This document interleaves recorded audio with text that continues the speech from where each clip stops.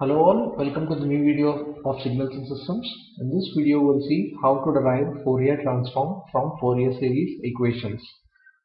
Okay, we all know that Joseph Fourier was the inventor of this Fourier series and Fourier transform, and you must be surprised that first he invented Fourier series and then 20 years later he came up with Fourier transform. So before going into those mathematical equations, we'll see what is the intuition behind that from Joseph Fourier perspective, like how he arrived at Fourier transform. So once we get that, what is the intuition behind it, that will be like a few mathematical steps away from writing a Fourier transform equation from Fourier series equations. Okay, so we'll see that shortly. So we have two signals here, one is periodic signal and aperiodic signal. So we know that Fourier series is used to represent a periodic signal such as this one in terms of sine and cosine functions. So we know that the Fourier series coefficients of a periodic continuous signal can be written as this. Okay, so 1 upon T naught integral of minus T naught upon 2 to T naught by 2 x of t into e raised to minus jk omega naught t dt.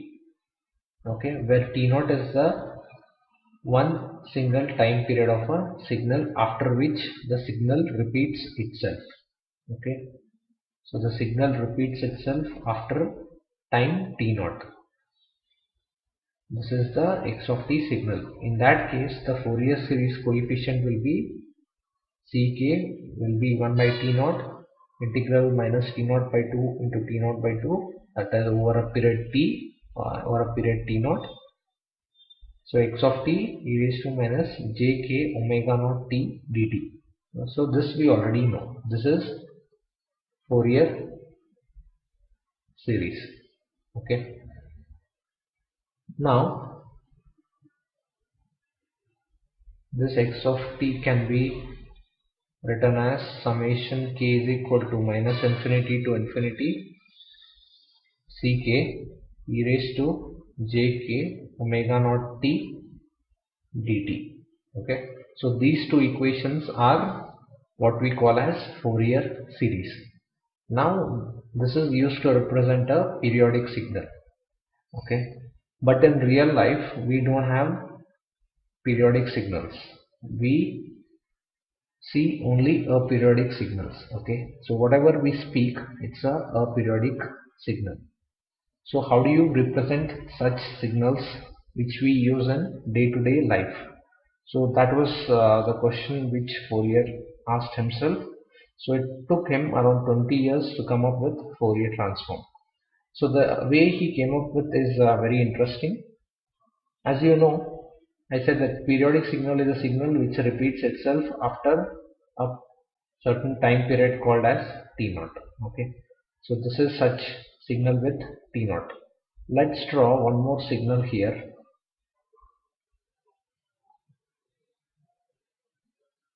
Such as this. Okay,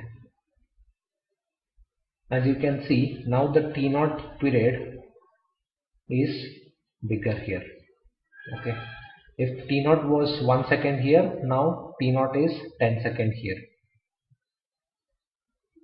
Okay, so what happens if you draw one more signal which has T naught 25 seconds? In that case, let me draw it here. So it will be like 25 seconds. Okay, so I can't draw it here. So this is one period. From here to here it is one period of 100 seconds. Okay, after 100 seconds the signal repeats itself. So Joseph Fourier got an idea by extending the time period to a bigger value. Okay, he started with 1 second, then he came up with 10 seconds and then 100 seconds. And then for a signal like this, which does look a periodic signal for us, because we don't know what is the value of t naught. So he assumed that aperiodic signals are also periodic signals with infinite time period t naught, because we don't know what is the value t naught.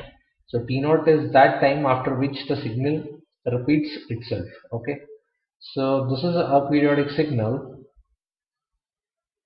So it may be starting from here, and after infinite time we may see the same signal repeat itself here. Okay, so after infinite time, so this time period from here to here, it is infinite time. So that is what Fourier thought. Okay, so he thought aperiodic signals are also periodic signals with infinite time period, which is pretty valid point.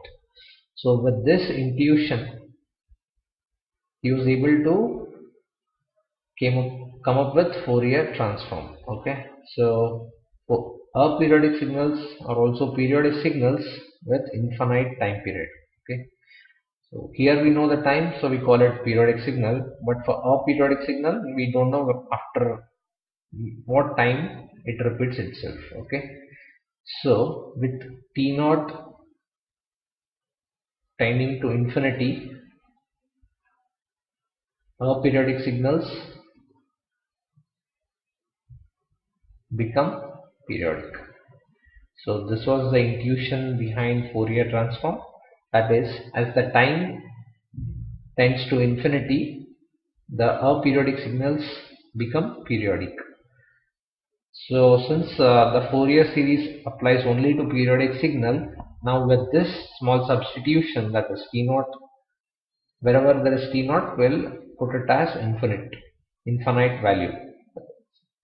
So then we'll simplify that mathematical equation, and then we'll see what is the final Fourier transform equation. Okay, so we know what is the intuition. Let's see what is the Fourier series equation, and then make a valid substitutions, uh, and then let's see the simplification part. Okay, so these are the Fourier series equations where x of t's are periodic signal. Then x of t can be represented as summation of k equal to minus infinity to infinity ck e raised to jk omega naught t dt, where ck can be found from the equation 1. Okay, so for Fourier transform, we assume that t naught will be infinity, that is infinite value. So using this, we know that omega naught is equal to 2 pi upon t naught. So 1 upon t naught is equal to omega upon 2 pi. So for Fourier transform, we are applying the limit that t naught tends to infinity. So applying this limit to 1 upon t naught, so what happens, as the time period increases, this omega will be very minute value. Okay, so because it is inversely proportional. So omega naught is inversely proportional to t naught. So t naught, we are assuming that it is infinite, so omega naught will be very tiny value. So this omega naught will be very small, so we'll represent using delta omega upon 2 pi. So with this assumption, we have 1 by t naught as delta omega upon 2 pi. So let's rewrite ck. This is delta omega upon 2 pi and minus t naught upon 2 t naught by 2 x of t raised to minus jk omega naught t dt. So this is the assumption. And also if we directly substitute the value infinity here, that is 1 over infinity is 0, so the whole expression becomes 0.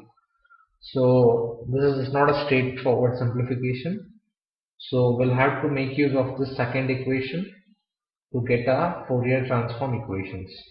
So we'll see how to do that. Let me take a new page. So for a periodic signal, we have assumed that it is a periodic signal with infinite time period t naught. We can then represent a periodic signal x of t in terms of Fourier series as this equation 1. Okay, so this part is ck. Okay, so for a periodic signal we'll have additional limit here, t naught tending to infinity, and then 1 over t naught will be delta omega upon 2 pi. And also note that we have replaced k omega naught with omega. So this k was constant, which could have taken value 0, plus or minus 1, plus or minus 2, etc., multiplied by omega naught. So this was the discrete value. Since as time period t naught tends to infinity, we saw that omega naught will be infinitesimal small value. Okay, so it will be infinitesimally small value. In that case, this discrete k omega naught can be replaced with omega, which will be a continuous value. So that simplification is made here. So rest all is already explained. Okay, so we have this value here. Now let's further simplify this part. Okay, we can also replace delta omega with d omega and take out this 1 by 2 pi, which is constant, out of the summation loop. And also the summation can be replaced with integral. Okay, so let's rewrite all those and come up with a Fourier transform equation. So I have written the final equations after our assumptions. So let me repeat what we assumed again for better clarity. So we assume that for a periodic signal t naught is infinite value and omega naught is inversely proportional to t naught. Okay, so as t naught is very large, omega naught will be infinitesimally small value. Okay, so omega naught is infinitesimal value and t naught is infinite value. So as omega naught is infinitesimal value, we can safely assume that this discrete value k omega naught can be replaced with continuous value omega, and delta omega can be replaced with d omega. So that's what I have done. And also the summation can be replaced with integral. Okay, so this was minus infinity to infinity, so it has been replaced with this integral minus infinity to infinity, and this 1 over 2 pi has been taken out, and this delta omega, which is now d omega, has come here, and t naught is infinity, so we have replaced minus t naught by 2 to d naught by 2 to minus infinity to infinity, so that is here, and x of t e raised to minus j omega t dt remains. Okay, now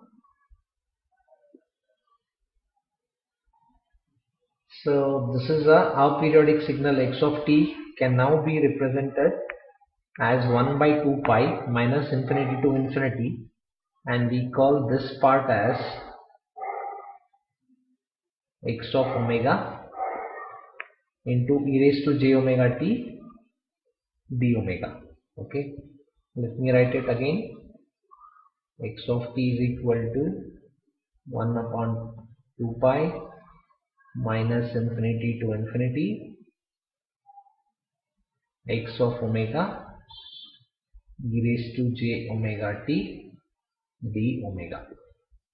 So this is nothing but representation of a periodic signal x of t in terms of exponential function e raised to j omega t under the integral.